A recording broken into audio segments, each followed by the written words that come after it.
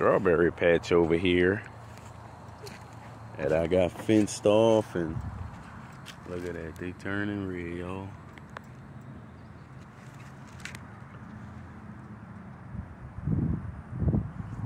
That's all the strawberries.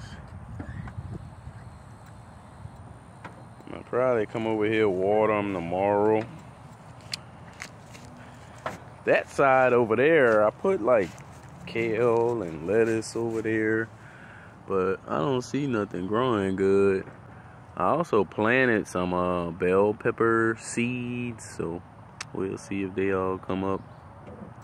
But that's the other kale I got in the pot. They do well in that pot. I try to take them out, plant them individual, but we'll see.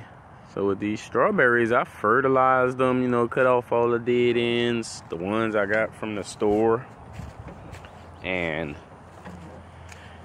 I've made, you know, these have made so many runners for me.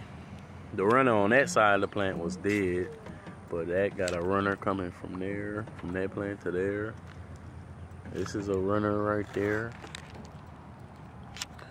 This plant got several runners. Is this the main plant? And it goes from a runner to this plant. That's 2.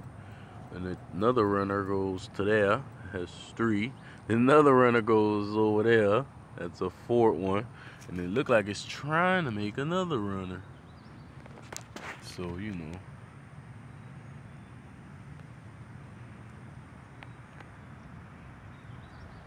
Look at those runners. What is this? The original plant, I believe. See, I come through and I take off that dead leaf. And then goes a runner to this plant over here. Make sure my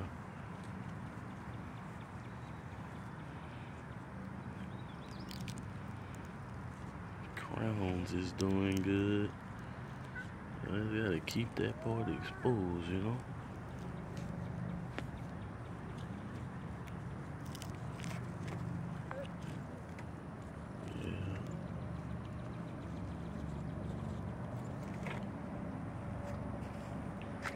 Yep. It's making so many. I see strawberries coming, you know. Like over there, they got strawberries on that one, but they're not ready yet, so I'm just letting it go.